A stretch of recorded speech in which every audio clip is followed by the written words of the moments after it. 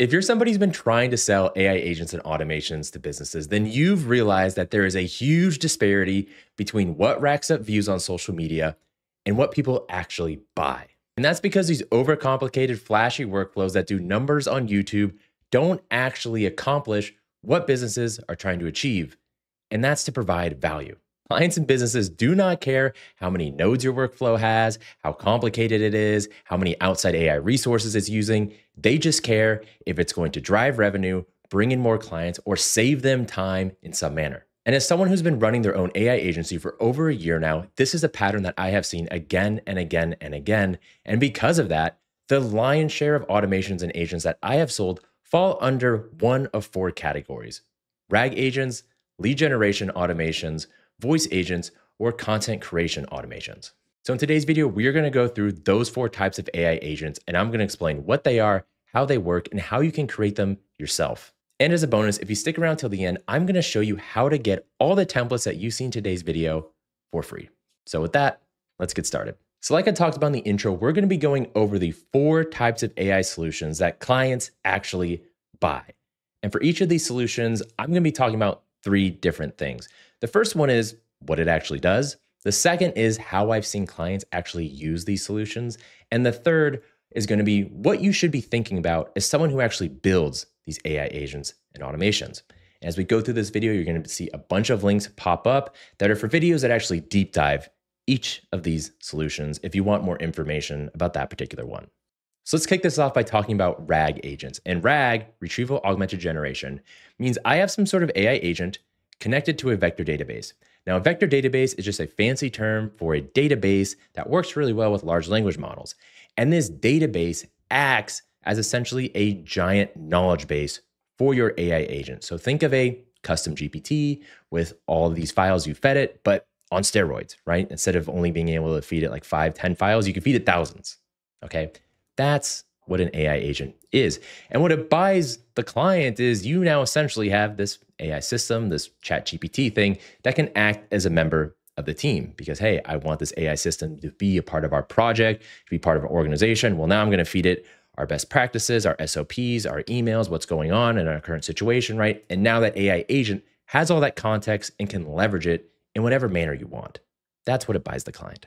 Now, these RAG agents could come in a bunch of different forms. This could be a chatbot on a website. This could be a Slack bot. This could also be something that just lives in your email, which is what I had one client do.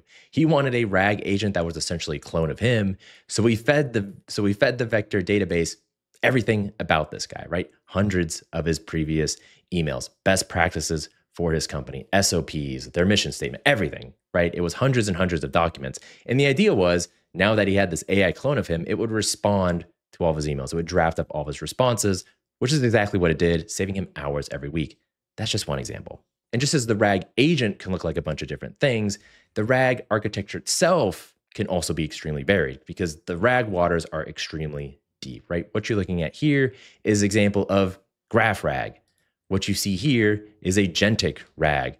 What we've been looking at this whole time is just very, very basic naive RAG, right? It actually can get relatively complicated. So understand once you start learning about RAG, like there's a lot that goes into it. Now, from the client's point of view, there isn't nearly much that goes into it at all. All they need to do is they need to A, have a place where they can give the vector database documents, and B, someplace to talk to it, right? We've spoken about this, where to talk to it, Slack, email, whatever, but you are going to have to give the client some place to, store documents, right? They want the AI agent to have this knowledge, these emails, these SOPs, whatever. How do they do that? Well, all they need to do is they just need to go to somewhere like Google Drive and have a folder that automatically ingests all that data, like you see here, into the system, right?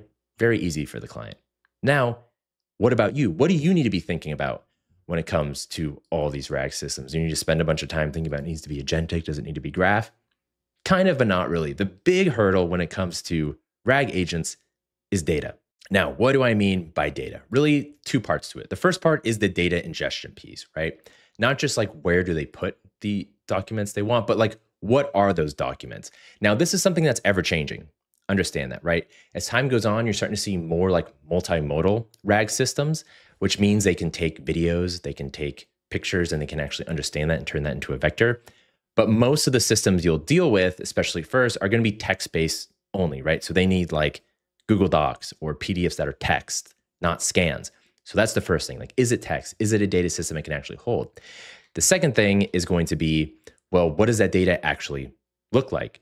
If you give it 1,000 documents that has conflicting information or isn't titled correctly, right? And it's just like ugly and garbage, well, garbage in, garbage out, your RAG system will reflect that. So make sure the data on the front end is A, organized, and B, text. Secondly, is going to be data syncing. And you kind of see that right here. What happens when a client deletes a document from Google Drive or changes a document in Google Drive, right? What's going to happen then? What are we going to do? Well, you need some sort of system that can deal with that. And this is not something a lot of people talk about. They just show you the RAG system it puts inside the information. Well, in the real world, things change, right? I don't want my AI agent to have data that is old or conflicting. It defeats the whole purpose. So you need to think about data on the back end, some sort of cleanup system that can make sure A, deleted documents in Google Drive are deleted inside the database, and B, what happens if we change a document, right? You need to have these answers, and it needs to work every single time. So that's the RAG systems in the nutshell. The sell to the client is, this is an AI agent that now can become a member of your team and have full context, same as any team member. And for you, data, data, data. How is it organized? How are you cleaning it up? So let's move to AI solution number 2, and that's lead generation automations. The ROI on these is clear. I am giving you an automation that brings you, the client, more clients. Very simple sell. That's it. Now, how do these actually work? What do they need? Well, they really need 4 things. First of all, they need some sort of lead source. What you're looking at right here is a Google Maps scraper. So our lead source in this case is Google Maps, right? We're going to the Google Maps. We're scraping all the data from there, right? That's the lead source. The second thing it needs is some sort of enrichment, right? So I got the data from Google Maps, but as you know, there's not enough there, right? I probably need some more information. So in this case, this simple Google Maps scraper just uses Tably. This could be Perplexity. This could be SERP API. This could be a Google Search. Any way where I can take the leads I found from my source and get some more information, right? This will change depending on the client, depending on the source, their industry, whatever. But that's part 2 of any robust lead generation automation. Number 3 is the custom messaging, right? Because they're going to want to do some outreach, right? Whether that ends up being a DM on LinkedIn or a large scale cold email campaign, we need a way to take all that data we found from both the enrichment phase and the sourcing phase and turn it into some sort of custom messaging so we don't sound like, some AI blast to 10,000 people and it's very, very generic, even though that's exactly what it is, right? You need some way to customize it. So it sounds like the email is a one of one, right? That's the goal. That's the North Star. And then the fourth thing is, can we then put all this information, right? The data we scrape, the data we enrich, the custom messaging, can we push that to some sort of platform where we can now conduct our outreach campaign? Now, if you're doing something like cold email, right? A great one is Instantly, and that's what happens here, right? All that data gets pushed to Instantly. So then you can go onto a platform that's actually built for cold email outreach, or maybe it's like LinkedIn DMs, right? You need to be able to push that data one place. So it's not just living inside of like a Google Sheet or something. Now, what you see here is a Google Maps version. What you see here is something that uses Apollo. Now, this uses the old Appify Apollo scraper. So this is a little older, but this could be replaced with like Apollo's actual API or Clay's actual API. That it all remains the same. Source leads, enrich leads, custom messaging, and then push it to a platform so you can actually outsource, right? Those are the 4 things every lead generation needs, and how clients actually use them just depends on the industry, right? You can have the exact same, automation here for one client versus the other. The things that are going to change are the custom messaging, like what do they need to hear, and where you're going to find the enrichment, right? For many times, it can just be something that's online, but in other cases, there's like very specific resources for the enrichment and the data they want. Now, what do you need to be thinking about as someone actually creating these workflows for the client? Well, the 2 biggest things are going to be A, where do we source the leads, right? Is it just something generic like Apollo, like, hey, we're just trying to find, marketing directors across the country and companies that are, 200 to 500 people? Or is it something a lot more specific, right? Like I did lead generation for one client who was targeting specific people on YouTube, right? And he wanted to filter based on the amount of views they were getting in a specific niche and find them that way. That's where stuff is going to change. The second thing that's going to change is the actual messaging, right? The actual message we generate. This is largely going to be on the client themselves, but it's on you to be able to extract what they're trying to say and combine it with all the data you found, right? So this is definitely like a team effort when it comes to the messaging because everyone has their own message, but you're the person who takes all that data and actually turns it into a deliverable. Now let's talk about our third AI solution, and that's AI voice agents. They come in two forms: inbound, so think receptionist, and then two, outbound, think like a sales rep following up on leads. Now, each of these you A, need to understand, but B, there's sort of three parts to all of them. The first part is going to be like the phone number. That's something you can set up via like Twilio. The second is the actual tools involved. So think of our receptionist, right? I want it to be able to check availability, get user bookings, book appointment, modify appointment, whatever. This changes, but we set that up inside of n8n. And then the third thing we need to do is actually set up the call logic, set up the voicing, right? How do we do that? Well, we usually use something like 11 Labs or VAPI. So you actually need to go outside of n8n and introduce some of these external tools. Now, the sell for these is pretty simple, right? You have an AI system that either replaces or augments an employee. Now, think of the receptionist. Even if they aren't replacing the receptionist, what happens for after hours? What if you actually want something a little more dynamic than just sending everything to voicemail, right? This is where this comes in, and they're relatively cheap versus an employee. The other big sell for these is how easy they are to integrate into things like CRM. In our outbound example, I had a client that wanted leads followed up on immediately. So they had a web page, the client would fill out, the potential lead would fill out their information, right? Name, phone number, etc. And then this voice agent, once all that information came in and they got through the base level qualification stage, it would immediately follow up a call and confirm some information. And that CRM setup is very simple to do. Again, you see it inside of here, inside of n8n. In this case, it's using Google Sheets, but this could be anything, right? Whatever, HubSpot, for example, whatever system you want, it can integrate into it.